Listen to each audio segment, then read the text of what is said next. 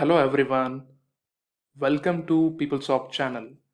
My name is Samir and in today's episode we are going to discuss about one of the productivity tool for PeopleSoft developer. The tool is called as PS Chrome, which is one of the web extension which was developed by Shelby Melban for Chrome browser. As a PeopleSoft developer, we may need to perform the technical analysis for which we may have to interact with application designer. So in this case, this PS Chrome tool can be really effective in simplifying the technical analysis process and hence saving our time. So the agenda for today is we will see how to install this web extension and how to use this extension in our technical analysis. So with that agenda in mind for today, let's start the discussion. So let's start with the installation of this web extension into Google Chrome. So in the Chrome browser, let's click on this three dots. In the extension section, let's visit the Chrome Web Store. In the Chrome Web Store, let's search for an extension called PS Chrome. So this is our required extension, which is called as PS Chrome, and it has a developer identity as melban.me. So let's click on this extension and let's add it to Chrome. It will ask for a permission. Let's add the extension. And once the extension installation is successful, we can see the extension being added to your Chrome browser. So that's about the installation of this extension. After installation of this extension for your Chrome browser, next time when you log into your PeopleSoft system and when you enter into a component, then you will be able to see these set of icons. So these icons are the features provided by the web extension, and the presence of these icons confirms that the extension is now working for your PeopleSoft system. Now let's discuss about the features provided by this web extension. The first feature is the instant access to field information for any field on the given PeopleSoft page. Let's say you want to know what is the record and what is the field for this employee name.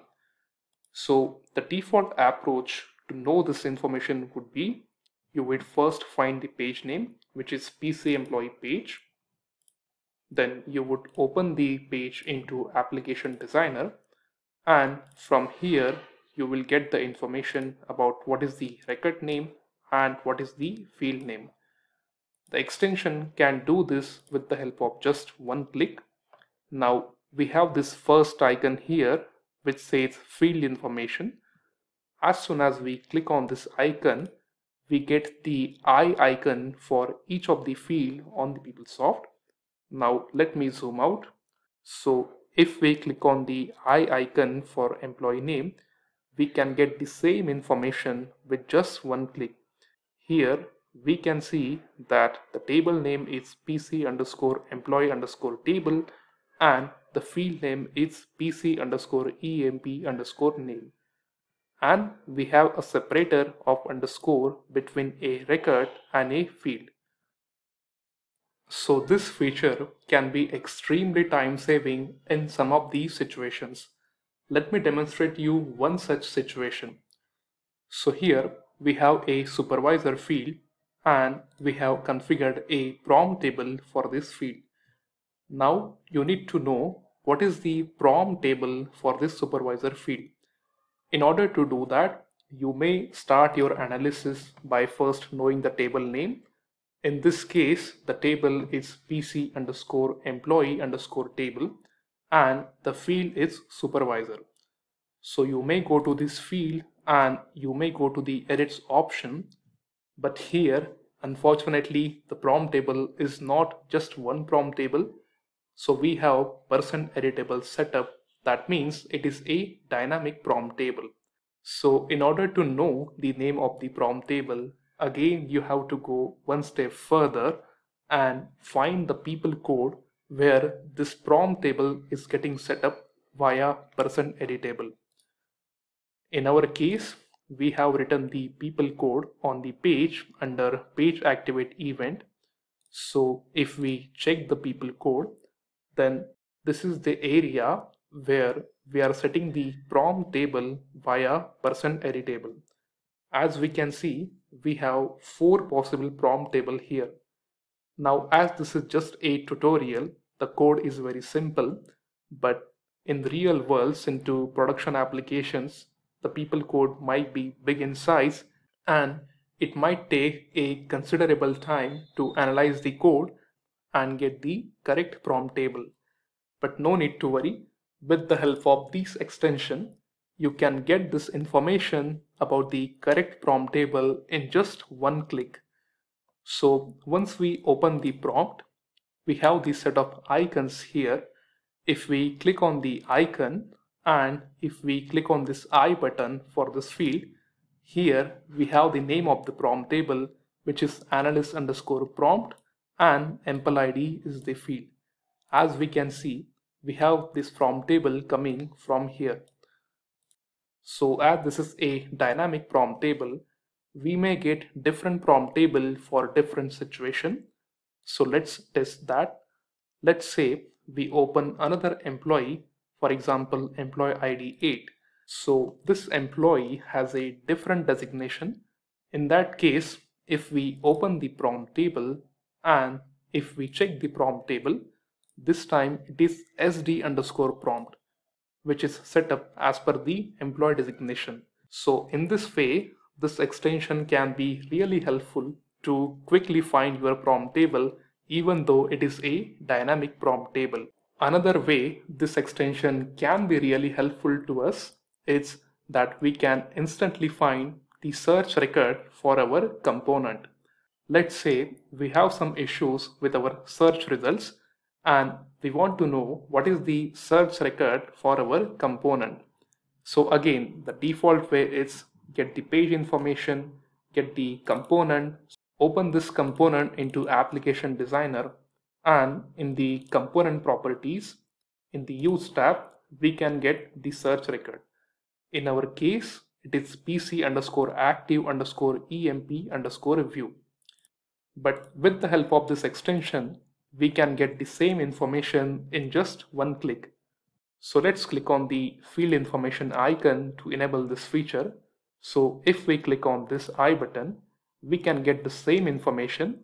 So the search record here is PC_active_emp_view, and the search field is employee ID because we are searching with the help of employee ID. So these are the ways this field information feature can be extremely useful while performing the technical analysis. The next feature is page information feature. So in PeopleSoft system, we can get the page information with the help of either Ctrl+Shift+J or with the help of Alt+J. So when we press these keys, we get the page information like this. And from here, we can get the critical information for our PeopleSoft application. But let's say for some reason, none of this approach is working for you. It can be a browser issue or this feature might be disabled in your system. And still, if you want to get the page or component information, in that case, this tool can do this for you with the help of a click. So in the icons section, the second icon is for page information. So if we click on that, we can get the exact same information with the help of one click. So that's how this tool can provide you page information. So the next feature is the auto refresh feature for processes in Process Monitor. So as a PeopleSoft developer, I'm sure that you will have a time when you are waiting into Process Monitor and you're eagerly waiting for a process to complete. So while the process is running, you would hit on the refresh button again and again to get the current status of the process. So this manual activity of refreshing the process monitor is automated with the help of this web extension. Now I have opened the process monitor into Edge browser where the extension is not installed. Now let me open process monitor into Chrome browser where the extension is installed. So we have opened the Chrome browser. Now let's say we want to run this process called as portal_css. So let's click on OK. And now if we go to the process monitor, we are getting this message at the top saying refreshing in X seconds. So the extension will automatically refresh the page as per the scheduled timing. So now refreshing in 2, 1, and as we can see, the extension has successfully refreshed the page for us. This way, we can just submit the process, we can open the process monitor, we can sit back and relax, and the extension will automatically refresh the page after every few seconds. So for now, I have set up to refresh the page after every 15 seconds. However, we can change the settings for our extension. So in order to configure this setting, we need to click on this settings icon. Then in the settings option, we have the default refresh time, and this time is in seconds. So let's say we want to refresh after every 30 seconds. So let's provide the value here and let's click on set button. Now let's reopen the process monitor. So if we open the process monitor, this time, as you can see, it will refresh after every 30 seconds. So apart from the auto refresh feature, we have some additional quick links option provided by the extension. So if we open the Edge browser where the extension is not installed, we can see that the last column we have is the details column. However, if we compare it against the Chrome browser, we have the extra column called as quick links, and this option provides us quick access to certain links, such as the first link is the log options, and if we click on this, it immediately takes us to the message log, which is generated by the running process. So let's go back.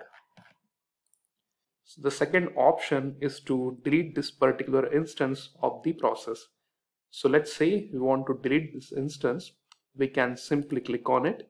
It will ask for a confirmation, and if we click on OK, we can see now the run status for this process is delete. So that's the delete option. And the third option provides us the log information in the trace area of the application.